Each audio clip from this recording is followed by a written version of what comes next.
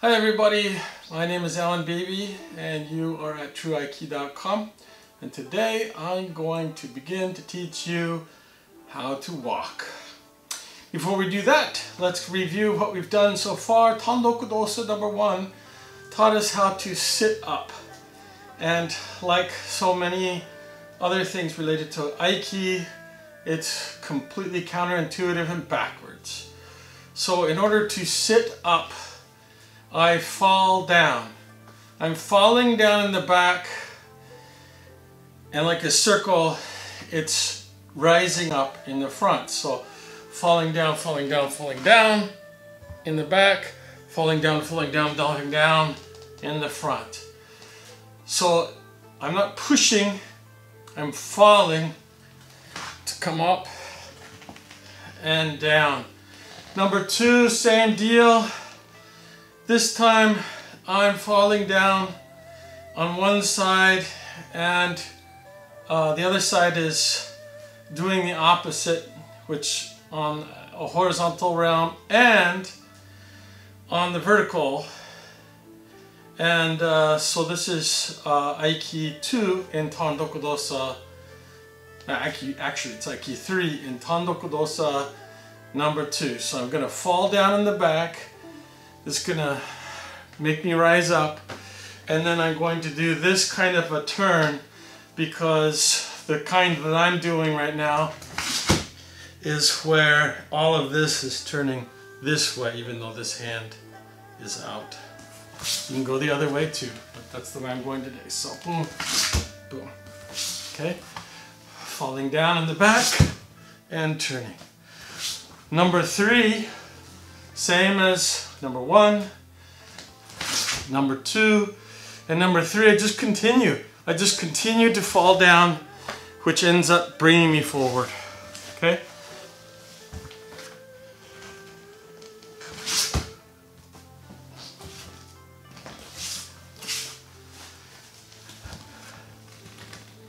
Okay, that's what relates us to our walking today.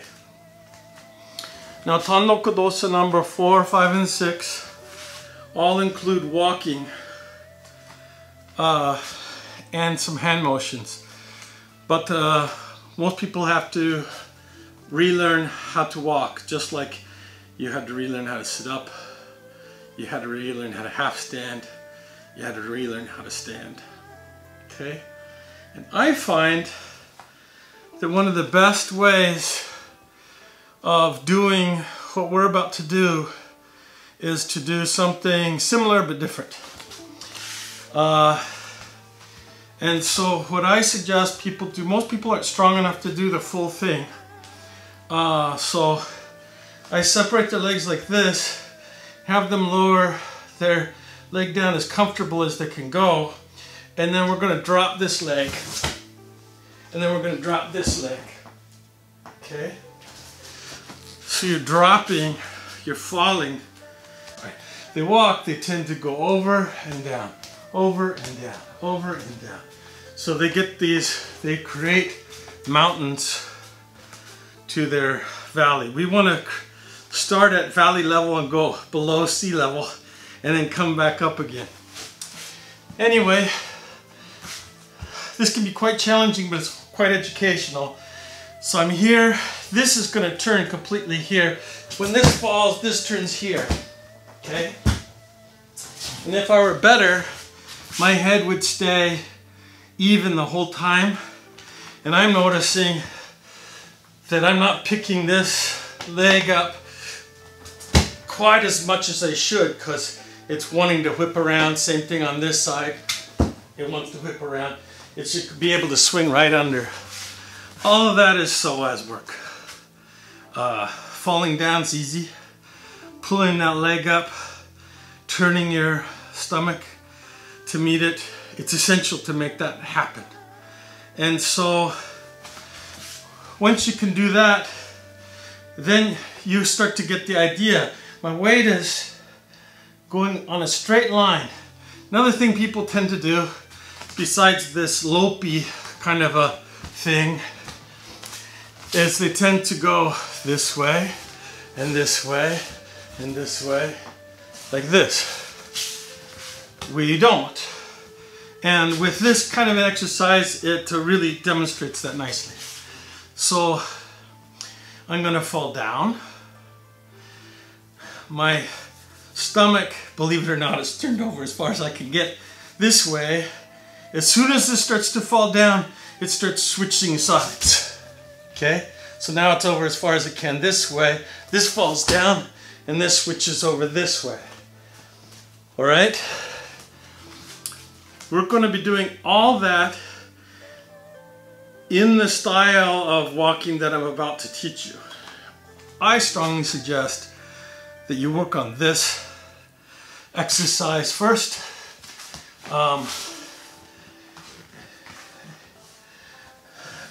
The idea for what I'm doing came to me from an exercise that Dan Harden shared, but I won't say that I'm doing that because I'm fairly sure that if I were, I'm screwing it all up. But it inspired me to look at this, and also helping to teach people what to do kind of led me to this as well.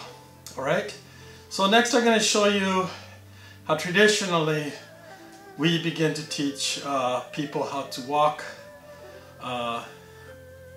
in preparation for Tandokudosa number 4, 5, and 6. Okay, here we are again, and I have Tom Horton back with me today. He's going to be our model, and he suggested that I show you Tandokudosa number 1, 2, 3 on a line, because that's the way we train it. And then we'll get to number 4 in a similar fashion. So I'm going to go ahead and have Tom set himself up wherever he wants to. So Tandokudosa number 1.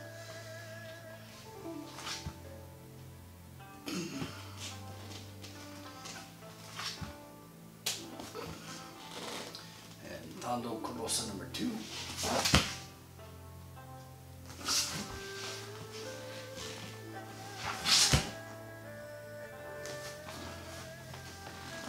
And Tandokudosa number 3.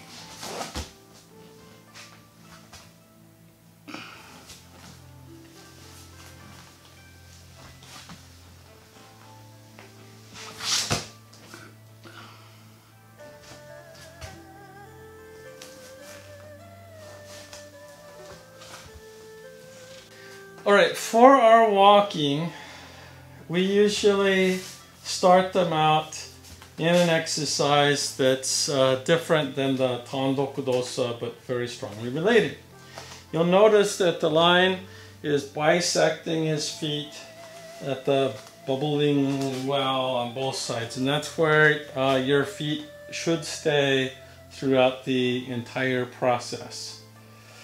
And what he's going to do is he's going to take a step forward, and unlike most people who rise up when he takes a step forward, he's going to come up to a V position, and he's actually sinking down in his quad. His head stays level, and then he steps out onto this foot again. It's a falling action, and lets his weight shift so that it's 50-50 on the legs. Most people have a tendency, I do too, to put the weight towards the back. Consequently, I think that's why some people suggest that you put more weight forward than back, because what you'll probably end up with is your weight evenly distributed.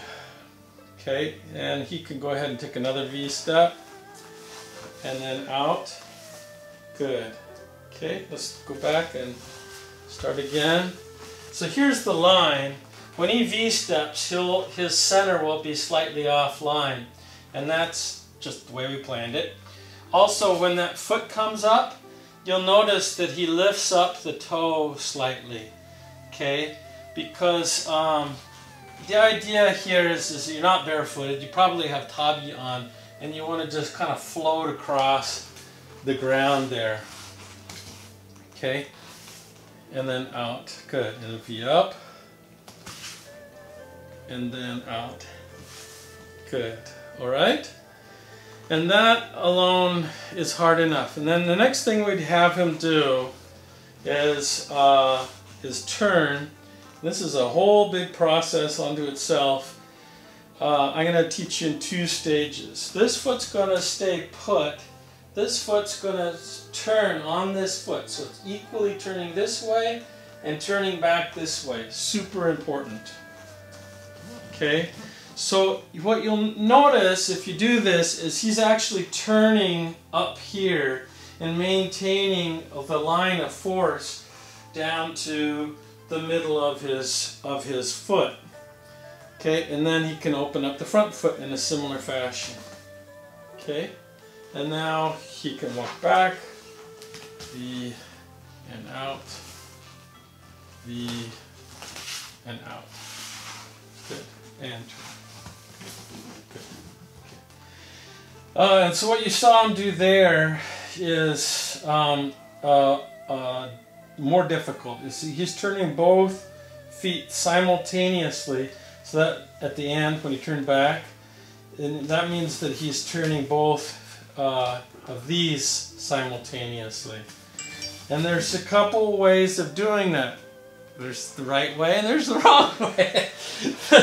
The wrong way is this kind of floaty feeling where you're going, I'm going to fudge it and pretend like I'm turning on the center of the foot.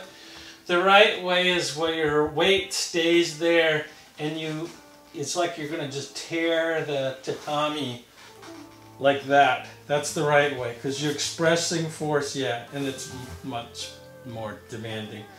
You're expressing those dual forces on both sides, and he turns back. Okay, so for this walking part, he just does that. Now let's get to his hands. Normally I don't worry about that when I'm having them do that, but the next step is to take his hands and his middle finger goes into his guino fold, and so now he has 2 fingers on his upper leg and 2 fingers on his lower stomach, abdomen, okay, on both sides, all right? What should be happening right now is the tissues in this leg should be fully turned this way.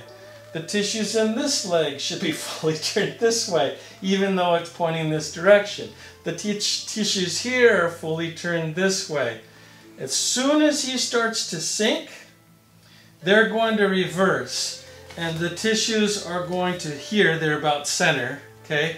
And as they come out, they're reversing and going this way. So this is now going this way, these are going this way, and this is going this way.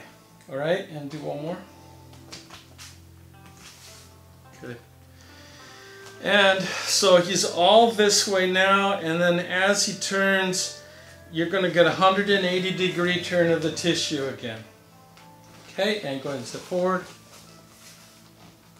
And go ahead and step forward and turn. So what I want to show you now is that this exercise is 2 different ways, which is kind of cool. I showed you in an earlier video. Can you go ahead and get a regular, kind of relaxed, normal? So with the legs anchored here, he can turn this all the way, well, it doesn't matter, all the way over here, and this is turning, and all the way over here, and this is turning, and this is turning. That's one way of doing it. The other way of doing it, come back to center, is that this stays here, and both of his legs unhinge his legs off the bottom, And this has to stay here, and both of these legs turn this way. All right. That's all right. Go ahead. Yeah, and the other way. Good, and the other way. Good, and the other way. Good, which is a great exercise, okay? This exercise that we're doing here, this walking, does both of those. So right now when he takes a step forward, he's doing what he just did. His stomach is staying put, essentially. It feels like it's cranking like crazy.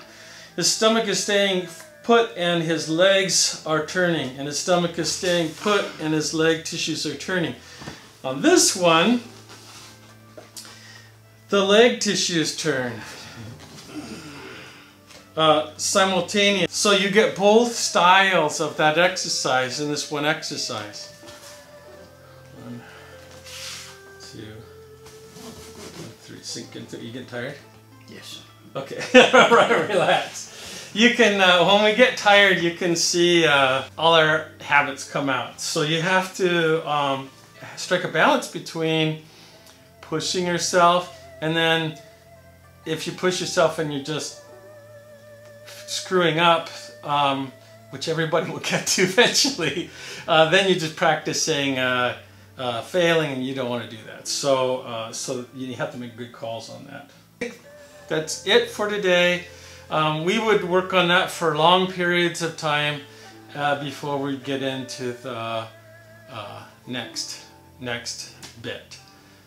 What people, I think, kind of fail to understand is that, you know, like I've said on the blog, before we would ever get to a technique, before I ever touch a technique, or at least when I'm teaching, this would be the same way. You're working on these basic movements, and you spend a long time working those before you ever go on to anything further. And then even then, the first lesson, which maybe I'll show you someday, is that as soon as you're shown the next thing, everything that you've spent a year practicing goes out the window, and that's kind of the lesson. It's like, oh, and by the way, you need to still continue to study what you had before, because if we throw any further stress at you just of learning a technique, a movement or something, that all goes away. So that's no good. Thank you. Bye-bye.